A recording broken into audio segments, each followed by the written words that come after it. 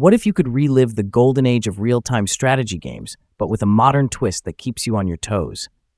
Imagine commanding an army of pixelated soldiers, tanks, and planes across dynamic battlefields, all while jamming to a killer retro soundtrack. This isn't just another nostalgic trip.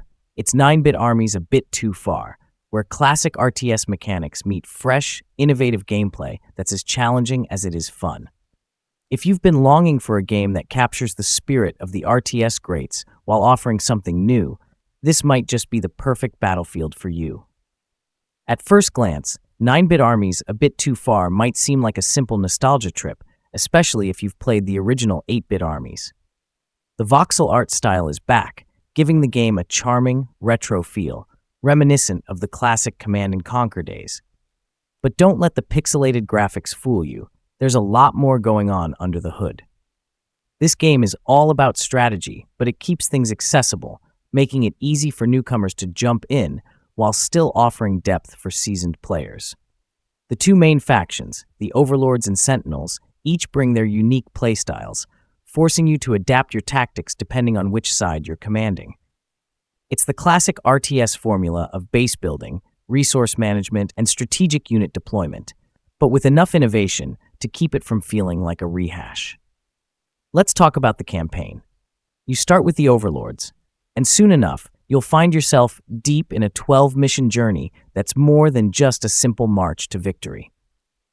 Each mission offers multiple objectives, some straightforward, others more challenging, like protecting a critical piece of infrastructure or completing tasks under a tight time limit. The campaign is designed to be replayable, with a progression system that lets you carry forward tech and unit upgrades from previous missions. This adds an almost roguelike element, encouraging you to revisit earlier levels with new toys at your disposal. If you prefer teaming up, 9-bit Armies has you covered with a full co-op mode.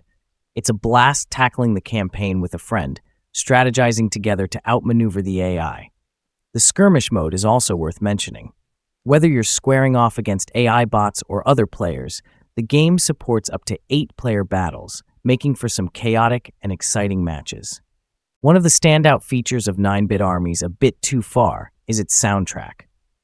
Composed by the legendary Frank Klepacki, who's best known for his work on the Command & Conquer series, the music in this game is nothing short of phenomenal. It effortlessly switches between upbeat, 8-bit tunes and heart-pounding tracks that will get your adrenaline pumping as you command your troops into battle. Visually, the game is a treat for those who appreciate retro aesthetics.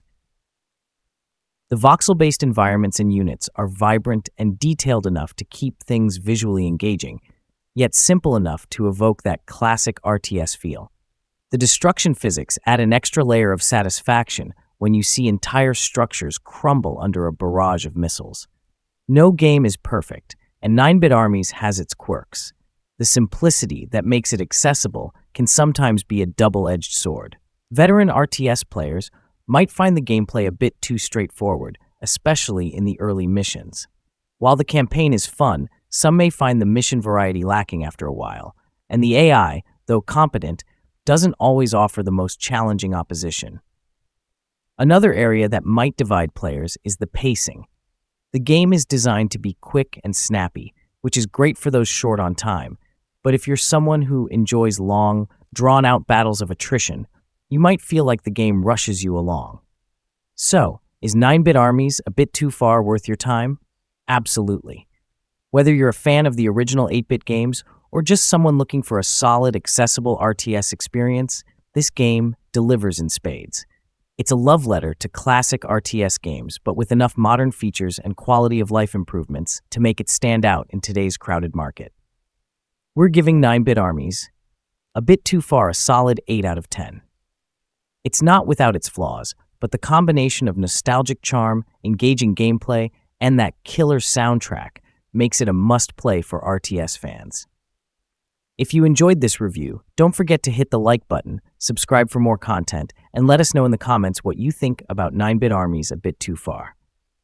Thanks for watching, and happy gaming!